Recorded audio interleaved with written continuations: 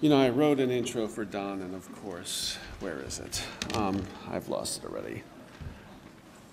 I'm very, very happy to introduce our next and final speaker to close out our closing keynote, Don Katz.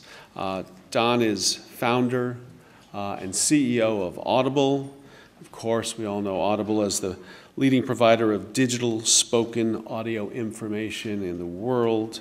Don has an incredible history of being on all sides of our content value chain. He's been an author of 5 books, best-selling books.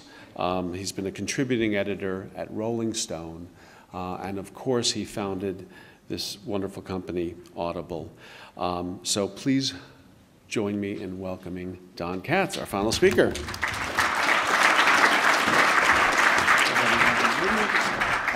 Behind me. Go ahead. Okay.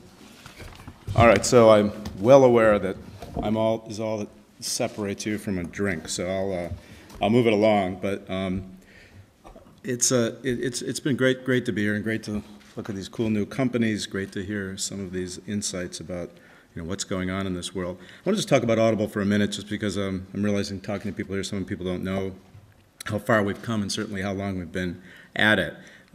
We've had really a tremendous success. It's a good success story for the category, for the things we're all working on here. And what we've done is turned a minor subcategory, sort of a sidecar tethered to books, and into a digital media experience that's perceived and paid for as more of a daily service. It's much more like Sky to our users than it is to audiobooks on tapes or CDs.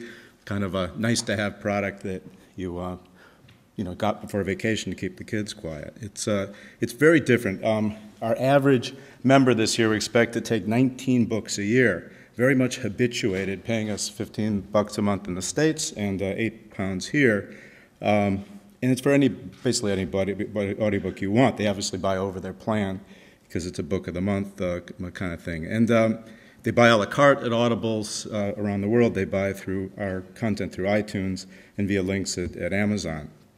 And we've really helped elevate the level of performance and make it appear that this is a performance of literature, this idea of literate listening. And that's really the perception of the user. It's the theater for the ear. There's an intimacy to being read to, and there's a particular, I think, almost Freudian harking back to the pleasures of childhood, that with the elevation of the performance art underneath it has really changed this concept. And arguably, these actors are performing some of the greatest scripts in the world, particularly our novels.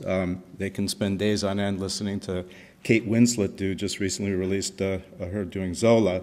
And it's arguably the most immersive content you can buy on the web, days and days on end, largely driving in the car, which puts a lot of onus on how the technology works, how the files behave, how the discovery works. In the UK in particular, we've worked really hard to kind of renovate the category from, I don't know if you remember, those awful compressions, these abridged, couple of tape things that were on pegs in Smiths, which were really an affront to the literature itself. And they've turned them in, again, to these unabridged performances. We've also applied for a long time really intensive tech development, including commercializing the first digital audio player about 4.5 years before the iPod came out in 1997. The device is in the Smithsonian Institution now, making me, among other, one of the various reasons I feel old. But we've helped the industry really exit the physical media. And the fact is, it should never have been in physical media. If you've ever tried to, like I used to, jog with a bag full of tapes, it was a kludgy kind of media. The tapes used to freeze in the winter and melt in the summer. And the fact is, they were in the back of bookstores in small numbers, and they had no artifact value like the beauty of a book. Nothing to tell anybody that this is what I'm like. And they were single play, so they didn't have the recurrent play value of audio CDs. So that part of the repositioning was kind of easy. It was just a question of inventing it. Growing very fast, accelerating growth for a long time. Our very, very large member base is growing over 40% year over year. And we spend more marketing to consumers now than we had in revenue even 5 years ago. What's amazing is that 46% of the members had never bought an audiobook before. which just implies even more growth to come. And they really relate to the thing as the audible experience as opposed to a particularized audiobook you buy one at a time. In fact, the buy rates at retail are kind of one a year. So you can see the difference when the habituation sets in. So we invest really heavily. We invest in a technology platform and infrastructure, all the elements of how the audio behaves internally. We developed. And it was technology that was admired in a phone call I got 10 years ago from Steve Jobs, who told me he was bringing out a device. And I think we forget, but when the iPods came out, originally they were for ripping your own music collections and going commercially to audible.com because they had our bits in it. It's about a year and a half later they started iTunes, and we still provide them with their long-form audio. We invest really heavily in customer care, which I tell all the entrepreneurs, over-invest in it if you want to have a great experience with the consumer with anything digital. Our customer care, hundreds of people doing this in various parts of the world, they got up to a 96% customer satisfaction ranking. We couldn't find any business case study that was that high with the classic, "Are you satisfied?" question. So they changed the question to, "Did we exceed your expectations?" And they opened with 83% and have it up to 87%. So we invest in the marketing, we invest in the customer shopping experience, all the pipeline stuff. We invest in merchandising, selling online to our many customers. And we're really strong now on global growth. Audible Germany, Audible UK, we have Will Lopes and members of the team here, which is over in Hammersmith with 30 people, all growing much faster than even in the US. And we just repurchased Audible France from Bertelsmann, and we have an office in Tokyo. 72% of our rights are globally cleared. That's a really great thing to have, particularly when a lot of it's English language, and the demand for English language is kind of the language of the rising middle class around the world.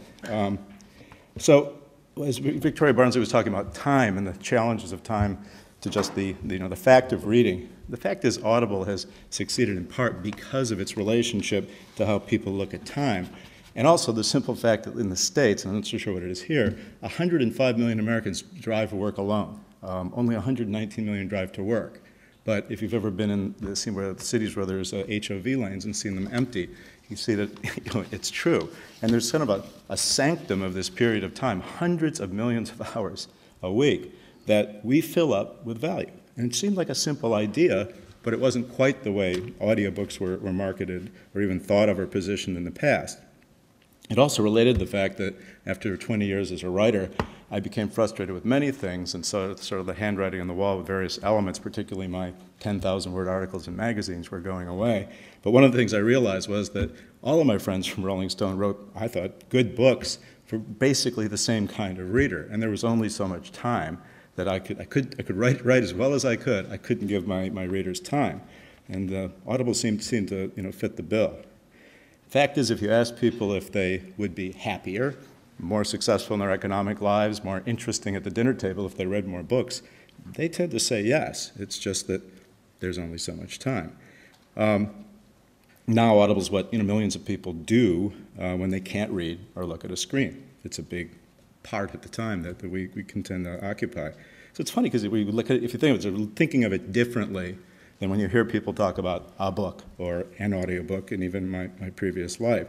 So many things are going great for the company. We were able to play out our missionary and even visionary corporate values in social action. We moved the company to downtown Newark, New Jersey, which is a city and very much in need of a urban transformation. That's going on. We've made it a huge part of our culture. It's been a really exciting thing to see this kind of missionary culture involved with that. The only way you can be an intern at Audible is to be an inner city school kid, and the only way you can, and also we have Audible scholars at college we support and mentor. That part's been great. And I even got to exit my 10 years as a public company CEO of us being on NASDAQ. That got old after it was fun at first, but it wasn't so much fun after a while.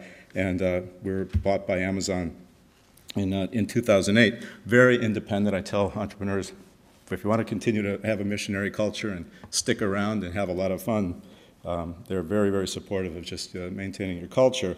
And we have access to their technology, as do thousands of others of companies, their e-commerce platform. And we also have access to their customers, also like many thousands of sellers of many things. So with all of that, we actually still have challenges, and many, but the main challenge, I have to say, is ironic. It's a distinct challenge that there's simply not enough audio. There are not enough audiobooks. Even though it's clear to us, it's really clear, that every good book, every book worth writing, every book worth reading should be in audio. And the fact is, many of the front list titles, at 80, 90% in some cases, don't go to audio, despite this gaping need that we're creating by building this growing business. There's about 113,000 files in the US available, but about 70,000 are audiobooks. We invented the first paid podcast, first with Robin Williams and then with Ricky Gervais. We have a lot of other content, but books are really happily the bread and butter. But if a member runs out of sci-fi, we lose a member. So it's a bad thing. Plus, they go deep and they buy a lot. So it's not unusual that this disruptive, invention-led growth outstrips the traditional source of supply. It happened all through the 20th century with major retailers, which was one of the reasons they went into house brands and things like that. But we tried for years, and we did successfully invest with more progressive publishers to try to create lines that we would help finance and the like, but it still was not enough. So eventually we became producers, and now we're by far the largest producer of audiobooks, with studios running double shifts. We're a huge employer of actors, which is very much something that the acting community is aware from top to bottom. We even train actors at the Juilliard School and Yale Drama School and the like because of, again, the demand. Our headquarters just buzzes with actors from Susan Sarandon there a couple of weeks ago to a lot of British stars, usually Academy trained. So we tried last year to open the acx.com. We haven't brought it over here. I'm thinking we will. It's called Audiobook Creation Exchange. It's spent a lot of money creating an entire rights platform, which also has an online production facility where you can actually meet online with narrators, studios, audio engineers, and audition them, do a deal. Once it's done, it pops right out into Audible and iTunes. You can get escalating royalties. You can even split the royalties 50% to 90% without money having to change hands. And the acting community came out in droves, signed up, and thousands of people. Actors are now being able to do this at home and self-edit. But it's been really successful, hundreds and hundreds of great audiobooks, but I would not say that this, what I thought was a no-risk situation, just dump these rights that aren't used, because they're sitting in file cabinets somewhere. They're usually with an agent or a publisher, and they just don't come out. So, that's been a bit of a frustration. We've got to deal with AFTRA, the kind of hard union in the states for the actors. It's been kind of interesting. And I, frankly, maybe because I was an author, I think that when a right is created, it's supposed to be exploited. And when you invest it with someone else, it's almost a moral imperative to turn that into what it's supposed to be. Studios have 150 people in what they call the business affairs departments in the film industry, and all they do is sell the rights aggressively. They sell the Lithuanian rights if they can. And I'm not so sure that's not something missing from the publishing formula. In fact, from my 37-year perspective, 20 as a writer, it's something that's not done as aggressively and by fewer people than it used to be in the past. So one of my recommendations is to step that up. Audible grew out of a book. So personal note, I was supposed to do a book about the digital media revolution, believe it or not, 20 years ago. So in some part, my friend John Karp, who's now the publisher at Simon & Schuster in the States, and Ann Godoff, who's at Penguin Press, and my agent, Binky Urban from ICM, had something to do with how Audible got going. I never wrote the book. I spent years paying the advance bank, incidentally. But that was okay. And basically, there was nothing to write about 20 years ago. I couldn't do my kind of "you are there" inside the mind of the digital media revolution. But I became more adept at understanding signal compression and component miniaturization. And I got together with my college roommate, and we basically started looking at this. When I got to this idea of this compression technology, I said, well, wait a minute. So that means that these tapes and CDs, or then tapes I jog with, you could have virtual inventory, and you'd never be out of stock, and you wouldn't have returns, and you wouldn't have to go out of print. I said, no problem. I said, but how are we going to get the content off the phone? We didn't know if we'd deliver it to the phone back then or the computer, and into the environments where people would listen. Thus, the Audible mobile player, which came out way too early. I mean, we were talking, you have no idea what it was like to launch a digital media business in 1997. People had no idea what we were talking about. Robin Williams went on the road for us in the early 2000s on television, and Leno and the morning shows and everything talking about this, but people didn't understand downloading. They were afraid of e-commerce. Couldn't forget how primitive it was at that time. Audible also made sense to me because I was completely obsessed, and still am, with the music and language, and particularly how American literature is a vernacular creation. My mentor and teacher was Ralph Ellison, the novelist, who was a complete student of how American literature was a function, basically, of how we bragged and joked and sold and lied and lamented in the fields. In fact, Stephen Crane was writing like an American when Henry James was still writing like a Brit around the same time. And I always was fascinated by that. And then I had the good luck of being here and being Rolling Stone correspondent with my friend Ralph Steadman in the 70s, and I just loved listening to British talk. I would go to Parliament with my press pass and just listen. And I came away, again, thinking, well, two things. One was, don't drink lunch if you want to be successful, which too many of my journalist friends back in the 70s did, I thought. And that stood me in good stead. And then the second one was that it reaffirmed that just the sound of well-wrought English sentences can be beautiful and riveting just from the discourse here. So Audible, we set it out, to the oldest of human technologies, speech wedded to the newest, and it went on from there. So I always thought it was about the fact that I knew how hard it was to be an author, how hard it was to make money at it. And because I wrote about business sometimes, I also knew how strange it was. We could have best-selling books and make as much as civil servants. And it was something that very few people seemed interested in of my peers, but I was. And I used to say that I knew every nonfiction narrative storyteller from my generation who had a house in America. The Authors Guild, which is the association you have to be published by a major publisher to be in the States, did a survey a couple of years ago, and it was $6,000 a year in average income for an author. So it's always been a little bit about the author side of me, despite the fact that I'm part of the distribution group that's innovating and the like, which, as we know, often gets demonized in the more intellectual, if not publishing circles. So I think you may have heard that we just announced, and we're announcing at the fair today, Audible Author Services, where we put together a $20 million fund, which will pay any author who comes to sign up. Got to sign up because we have to know where to pay you and because we have to pay the tax man. $1 for each download, and we have a lot of downloads. And so on the process, we hope to also engage and to show you that we'll give you URLs and samples and the like, and work out systems where we retweet you and things like that, and just to get engaged with the author. It's nothing to do with the royalty stream. It's over and above.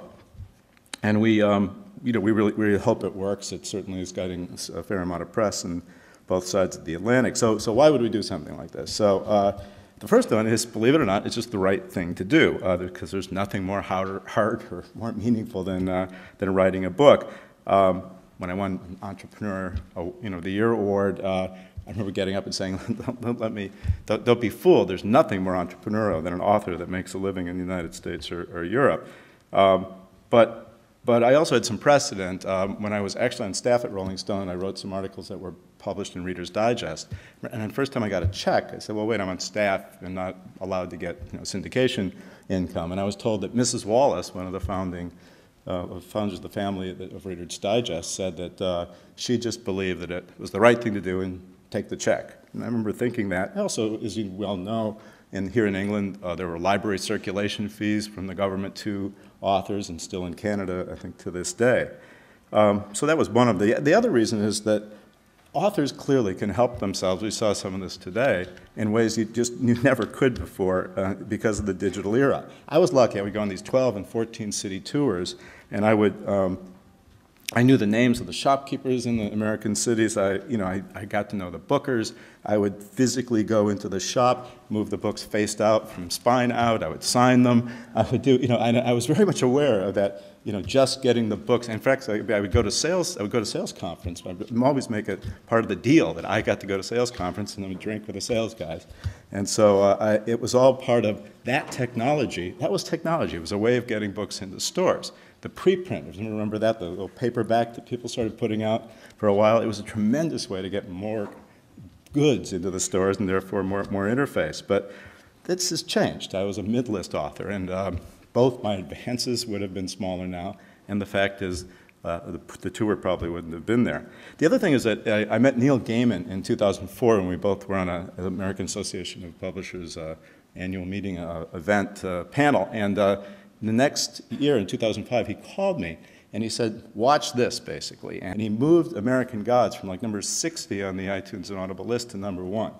And he's continued to do this consistently, now with his 1.7 million Twitter followers. At one point, he popped the Graveyard book above Girl with the Dragon Tattoo, at the heyday of Girl with the Dragon Tattoo. So the idea of this self-reliant author who really kind of gets what can be done is incredibly compelling. And I'm not saying that people should veer from the writing life like I did to do something like I did, but I kind of think it's kind of over to sit above the marketplace and not row with the with the others trying to sell books. A writer like Sherilyn Kenyon, she can tweet and do guest appearances on her site and raise sales by 200%. And it's clearly that. It's part of the new thing that basically whether or not the publisher and the agent step up to is obviously another question. But here's a case where the author can make a difference and we can prove it, and we're hoping to pay them to do it. The fact of this, the third reason is just to wake up the authors, hopefully, and the agents particularly, and the publishers to our vast need for audio and our growth, and hopefully, somebody asks a question, well, why am I not making money? We've had people sign up already who last year would have made $28,000, $32,000 extra dollars, which, as I remember it, was a decent amount of money for an author to add to their income. So everything in publishing is controversial. I expect this to be too. Some of my oldest and best friends are editors, publishers, and agents, so forgive me, but it doesn't have to be quite as controversial as all this that's going on. There's a little too much time spent at lunch, worrying about this. So let me leave you with a brief perspective just on how I look at this technology. And I was very impressed by Jim Griffiths this morning, and I think some of this relates to what he had to say, in particular when it comes to the business of books. If you came to Audible, first of all, you would think it was a computer science lab. It's filled with advanced physicists and people who are building technology. And there's a spattering of people with humanities degrees like me and business people and the like. But if you took out the customer care group, 55% of the hundreds of people are really intense technology people. And that's because technology just changes everything. It particularly changed media and anything related to it, including books. And as we heard this morning, it's very true that movable type created written culture, and it became the center of the culture. And the fact is, before that, for 2,000 years, it was a vernacular oral culture. The Greeks were dead set against text, and the oral culture really drove the world for a long time. And then, books became a business. And as a business, few industries were also, as dependent on what went on technologically. And then, obviously, as he put it, the electronic media, even more so. It's all a function of invention, and usually inventions outside the standing content community of the moment, and usually, resisted almost like some play on Elizabeth Kubler-Ross's, stages of denying death, denial and anger and resistance, and then eventually, hopefully, acceptance, which I actually thought I saw for the first time in a publishing panel here this morning, which was a little bit, particularly at Victor's good story of how angry he was, and now he's obviously getting with it. The music business was the sheet music business, and boy, did they hate the phonograph. The TV and movies obviously were supposed to kill the radio, and that didn't happen, but the radio industry was powerful enough to make a big difference holding it down. My own experience of the denial phase, I was at Rolling Stone. When you think about it, how in the world did MTV form around Rolling Stone? I mean, Rolling Stone owned every heart and mind in the world when it came to the journalistic, it was a journal of record. And the same thing happened at another magazine I worked for called Sports Illustrated with ESPN. How does that happen? How is the news in America not ABC or NBC, but loose, which dominated American news? Well, the old thing, they didn't realize they were in the old thing, the railroad guys not being aware that they're in the transportation business. The best example is the movie industry. Between 70 and 73, when the business was just dying on the vine, and they spent just about all the energy and most of the money they had trying to stop two things: the VCR in court, to the Supreme Court. Somebody had to say, actually, just because the movie's small on a screen, it doesn't mean it's not a movie, and that was the end of that, and pay cable. They literally tried to stop both in the tracks. And of course, by the end of the century, their $3 billion business was $33 billion, every single bit of it, on the growth from DVDs and cable. The music industry, we know that story, and I saw that up close. The only good thing there is they just allowed a world of consumer disaffection create the piracy market. They were so sort of arrogant about it, was that piracy actually helped Audible take off because it taught everybody how to download. The publishing industry grew due to technology, or at least due to technique, from World War II, from really a kind of elitist small business into a mass market business. And again, those disruptors were really some nasty guys. I remember hearing people talk about the book club, even though it had become this large part of the pie, which invented right after World War II and responded to the lack of stores, particularly in Germany and other places. The paperback book was fought off pretty aggressively. It looks like almost 2 decades of thinking it was the denigration of the purity that was a hardcover book, and obviously there were some implications of class there because it would massify the business. The discounters in America, it was a bunch of ex-drugstore guys like Crown Books. Nobody liked them. And the things people said about the Riggio brothers of BN, I still am embarrassed to remember, because they didn't go to the right schools and things. So, you know what? Now it's Amazon, and to me, it just is the same, and I don't think it's very, very helpful. Business models can really, really change. When we came to England in 2004 and 2005, we were told we'd have to make it an all a la carte business, not this massively successful membership business, because Brits would not do subscriptions and membership. And I remember thinking, well, that's a problem. And now, of course, it's the most digitally imbued society in Europe, except for the Nordic countries, as well as the most digitally penetrated in terms of device usage and the lot. And the other thought, of course, was that the Beeb served all cultural needs, and therefore, you were always going to be competing. And even that is really no longer the case. So I guess I'll close with the fact is that aiding the work of writers who seek to capture the human condition is a cultural good that can be really remunerative too, and I think the Audible story shows that.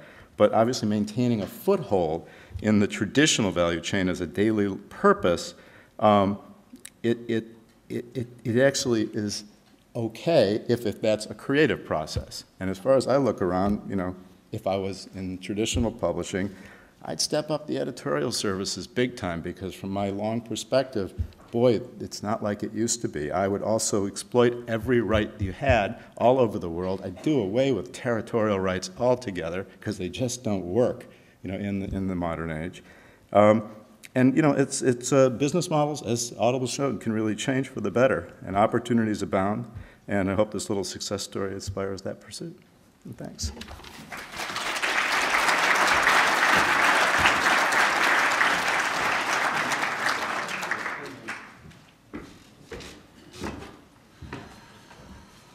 See how much I like you by how long I wrap up. Okay. So, thought I would close things out a little bit here with some of the things I think we've all learned today in sort of rapid fire succession. I think we learned that the internet is God, I believe I heard. I think we learned that user-generated content in the video world is crap. I know we learned that there's far more to come from the Harry Potter franchise than we've seen to date, remarkably. We learned that mortgages can be paid, even by self-published authors. We learned that social reading is really people merchandising, which I found fascinating, and that price pressures will continue to expand. We learned that kids' books in the ebook form may very well be better born by gamers than by editors. That ebooks are learning to crawl finally in countries like France, Germany, and Spain. We learned that books can sound good and interesting. We definitely learned that Hamish might want to look into Xanax. Thank you. We learned that 2 to 6-year-olds are getting their own web community. And we definitely learned that HTML5 is finally here, thankfully. And my favorite little fact is that as I was looking at Scooby is ebooks backwards. That's a fantastic thing I learned. Finally, I think we learned a very interesting philosophical conundrum. It's in the question form. Does a right exist if no one can hear it? So, thank you very much for coming. I'd like to thank all the speakers and presenters and everyone who ran sessions. I'd like to thank all the people at the London Book Fair and the conference team, most especially Orna O'Brien, who's had to put up with me for months now. And I want to thank all of you. Thank you.